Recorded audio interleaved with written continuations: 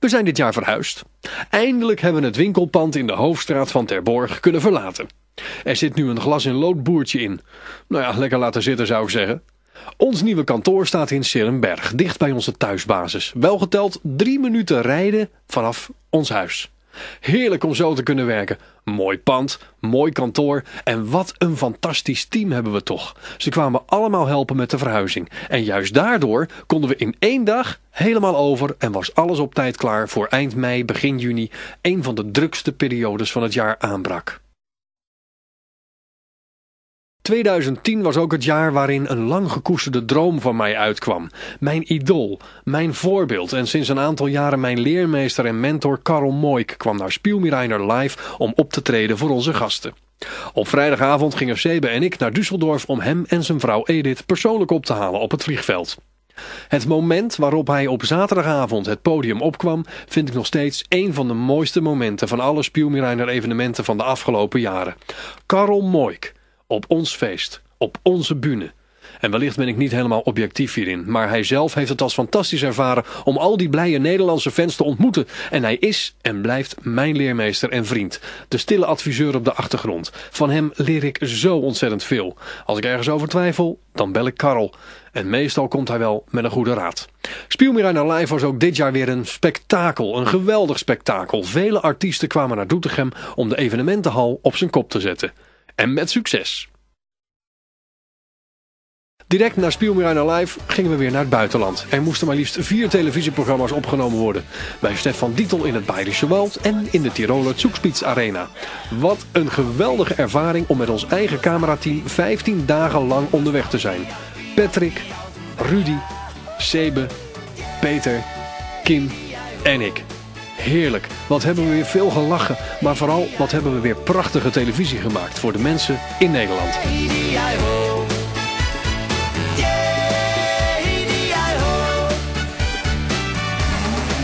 Mit jedem Schritt merkst wer alles leichter wird. So ein Gefühl von Freiheit hast schon lange nicht gespürt. Dann stehst du da oben am Gipfel, schaust du wie tief ins Tal und freist übers Leben, alles andere ist egal.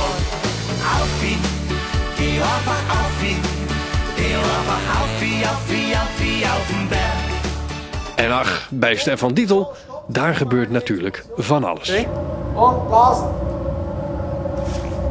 Kräftig blasen. Fest vibrant. Und kräftig blasen. Stopp. Ja. Kommen wir überall. Um unsere Kuchen zu genießen. Ha? Ui! Vibrant. Unser Stieg. Unser Stieg. Komm, geh hinten in deine Spüle hinten.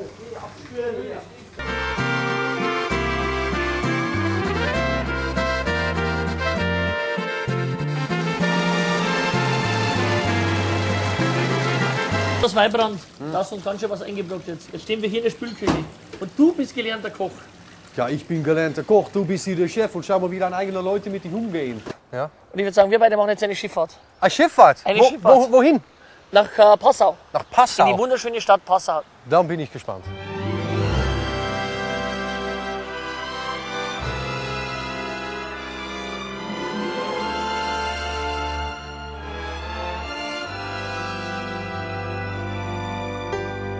So, aber das hat Spaß gemacht, Stefan. War super, oder? Ja, echt. Also musst du echt sagen, du warst richtig fleißig, Weibrand. Ja, das war auch zum ersten Mal, oder? Ja, und ich glaube zum letzten Mal mit dir. Soll ich dir was mitgeben, nach Passau? Okay. Passau gehört noch zum Bayerland. Genau, lenke mal ein bisschen rüber, da vorne ist das Ufer. Echt waar, dames en heren, ik laat me er altijd weer in praten, hè? Kijk nou toch eens!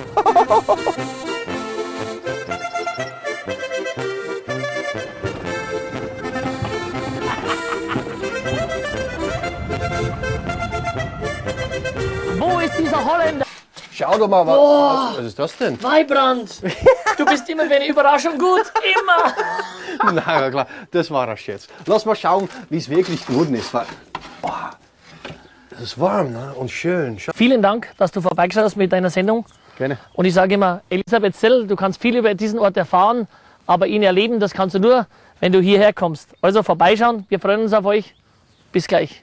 Dank je dir. Ken ik hem, Mats. En daarmee komen we aan het einde van deze aflevering van Spiel, einer. Volgende week zijn we er weer vanuit de Tiroler Zugspitz Arena. En wilt u meer weten over deze serie? Dat kan. Kijk op internet www.spiel.nl. Vanuit Beieren zeggen wij... Servus! En dan de Zugspitz Arena. Ja, dat was me het weekje wel. Als team zijn we nog dichter bij elkaar gekomen. En ik heb heel wat angsten moeten overwinnen. Mijn hoogtevrees. Nou ja, op tv ziet het er allemaal best wel gladjes uit. Oh, echt? Oh. Nee, du bist du baden. Jetzt bist du schon gerettet. Kein Problem. Echt, dit doe ik nooit meer! Echt waar niet! Jezus! Maar de versie waar we niet in geknipt hebben, die is toch anders. Ik deed het echt bijna in mijn broek. En als er geen camera bij was geweest, had ik het nooit gedaan. Echt niet. Echt nicht? Nee. Aber das geht wirklich. Das ist nur die erste Meter und dann kannst du nach unten laufen. Ganz, ganz gemütlich. Kann nichts passieren. Das ist, was wir brauchen und dann ist das kein Problem mehr. Du machst das gut. Echt. Du wirst sehen, es geht. Jetzt machen wir 10 cm, okay? Ja, 10 centimeter. 10 und jetzt wieder. Stop. Nach hinten, Zentimeter. Du bist super. So ist es, jetzt hast du es fast. Oh mein Gott, heb ik angst. Ja, gut. So ist gut. Und jetzt? Maar ook in het Zugspitz Arena moest ik nog meer ontberingen doorstaan. En zo moest ik ook naar de Zugspitze. In een bakkie omhoog naar 3000 meter. Nee, dat is leuk.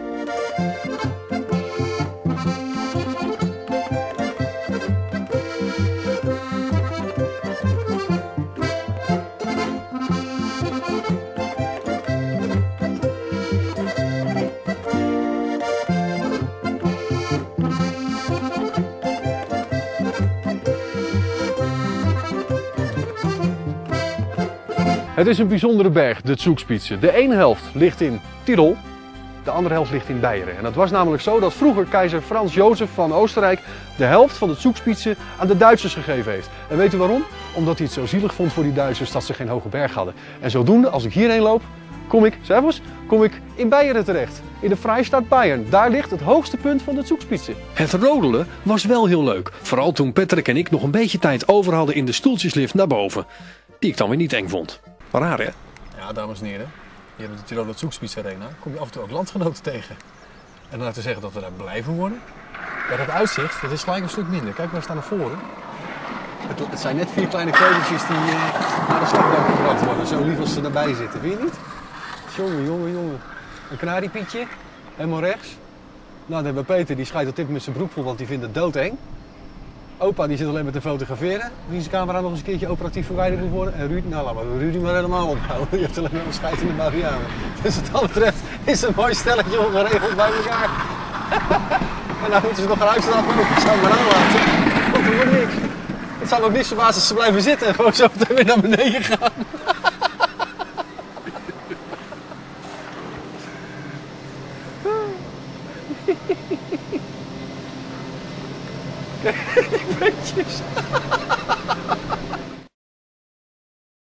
Na de opnames mocht ik 4 dagen thuis zijn en vervolgens weer op reis. Het doel dit keer Zwitserland. Bij mijn lieve vriendin Vanessa Grant in Leukstad. Vlak bij de Matterhorn mocht ik samen met Günther Sturm haar open air presenteren. En op zondag het frühshoppen met de live radio tour. Wauw, wat was het leuk. Maar koud. Wow. En omdat het vaderdag was, had ik een cadeautje meegekregen uit Nederland. En uiteraard heb ik dat live in de radio-uitzending op de bühne uitgepakt. Staat maar goed, hè? Tijdens mijn zomervakantie in juli werd ik gebeld door Erik Nijhoff van Impuls Events. Of ik open stond voor een gesprek tussen hem en Drie van Roelofs Entertainment. Uiteraard was dat geen probleem. Deze 2 partijen produceren samen de show Aufgates, die door Nederland toerde. Ik had mijn eigen show, Das echte Stimmungsfest. Een vergelijkbaar concept, echter in het Stimmungsfest traden alleen artiesten op die echt uit de Alpenlanden kwamen. Om een lang verhaal kort te maken, we zijn het eens geworden. Na vele en vooral lange vergaderingen hebben we in september ons nieuwe event vormgegeven. Das echte Stimmungsfest Aufgates. Een geheel verzorgde show die organisatoren van bijvoorbeeld tentfeesten kant en klaar kunnen inkopen voor een vaste prijs. De eerste zijn al verkocht. Het artiestenbureau van Spiel, einer is door de samenwerking met Impuls Events en Roelofs Entertainment in één klap de grootste van de Benelux geworden op Duitsstalig gebied. Daar ben ik uiteraard super trots op en ik verheug me op vele mooie feesten die we door het hele land heen gaan verzorgen. Oh ja, juli. Nou ja, tussendoor deed ik ook nog even Zwarte Cross radio. Zoals ieder jaar tijdens het grootste festival van Nederland, de Zwarte Cross. Heel veel lol. Want zo hoort dat op de Zwarte Cross. Samen met een van mijn beste vrienden, Harry van der Heijden, vele uren geweldige radio gemaakt. En geloof het of niet, maar deze man hoort u dagelijks op Sky Radio en Veronica het nieuws lezen.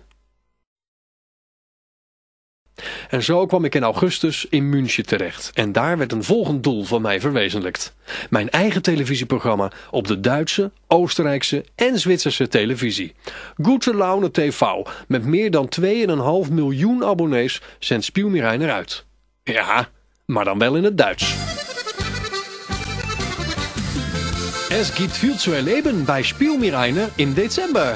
Ich bin Weibrand van der Sande und versuche mich am Eisstockschießen, Schlittenfahren und Schneeschuhwandern. Alles nicht so einfach für mich als Holländer, aber im Winterwunderland Wilder Kaiser schafft das jeder und es macht tierisch Spaß. Die zünftige Musik gibt es auch dazu, zum Beispiel von Sigrid und Marina. Bei uns in Österreich sind so viel schöne Dinge für alle da. Den Zillertaler Hahnenumpen.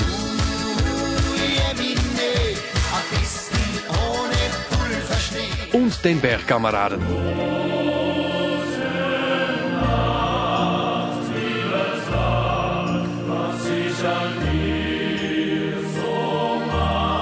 Spiel, einer am Donnerstag, den 2. Dezember um 20 Uhr. Natürlich nur hier auf Gute Laune TV. Pfiffig, unterhaltsam, bodenständig. Das ist Spiel, einer im Januar. Ich bin Weibrand van der Sande und habe mich in den bayerischen Wald begeben, der Heimat von Florian Vesel und vom Storbeck Echo. Beide treten am 8. Januar in der Sendung Krone der Volksmusik auf. Und 2 Tage vorher, am 6. Januar, Heilig Dreikönig bei mir. Und, ja, Sie kennen mich, ich muss wieder allerlei ausprobieren. Glasblasen mit Romy, Kochen mit Stefan Dietl, sogar Kapitän eines Donauschiffes darf ich sein. Dies und vieles mehr sehen und hören Sie bei Spiel, einer. Am Donnerstag, 6. Januar um 20 Uhr, natürlich nur hier auf Gute Laune TV. Natuurlijk gaan ook de Nederlandse zenders verder met Spiel, einer. RTV Oost verlengde mijn radiocontract opnieuw en TV Limburg begon met ons aan het avontuur. Vele bezoekjes aan Roermond en vele gesprekken gingen eraan vooraf, maar het lukte. Graafschap TV en Gelre TV, failliet. Toch weer niet. Een doorstart en wat voor eentje. Het gaat nu heel goed daar en ze hebben exclusief voor Spiel, einer gekozen. Wij horen bij elkaar. Een hele fijne samenwerking die in 2011 alleen nog maar groter zal worden. 2010 was ook het jaar van Günther Sturm. Hij kwam, zag en overwon in Nederland. Meer dan 11 keer kwam hij naar ons land voor optredens en in 1 jaar heeft hij zoveel bekendheid verworven dat hij nu vast onderdeel van Das Echte Stimmungsfest Auf Geht's is. Ik ben trots op mijn kleintje, zoals ik hem noem. Trots dat ik zijn management doe en hem via Spiel, einer veel in Nederland op kan laten treden. Zo ook Michel Wolsink, net in het Duits begonnen, een groot avontuur waarvan ik hoop dat we in 2011 hetzelfde kunnen bereiken als met Günther Sturm in 2010. En tot slot Alexandra Schmid. Zij zat zonder platenmaatschappij en Günther Sturm en ik hebben de stoute schoenen maar aangetrokken. Wij worden haar nieuwe producenten en haar management. Spiel, einer is tegenwoordig van alle markten thuis. Ook Ruud Appelhof staat op onze deur te bonken. En daar gaan we in 2011 ook nog meer van horen. Voor het eerst haalden we het meest populaire slagerduo ooit naar Nederland voor een avondvullend concert. Het werd een daverend succes. Een compleet uitverkochte zaal op 30 september in Almelo bij Die Amigos. En ze wonnen ook nog eens de Goldene Tulpen in december. Het kon niet op in 2010. Dan een uitverkochte dagtrip naar het Brouwhaus in Kirchhellen. De Brouwhausstadel met Mark Piertje, Sigrid und Marina, Stefan Dietl en nog veel meer. Het was een groot succes. In 2011 gaan we weer. Net als Münster, wat een heerlijke Weihnachtsmarkt. Die trip die doen we nog een keer over. Het komende jaar de Weihnachtsmarkt in Münster.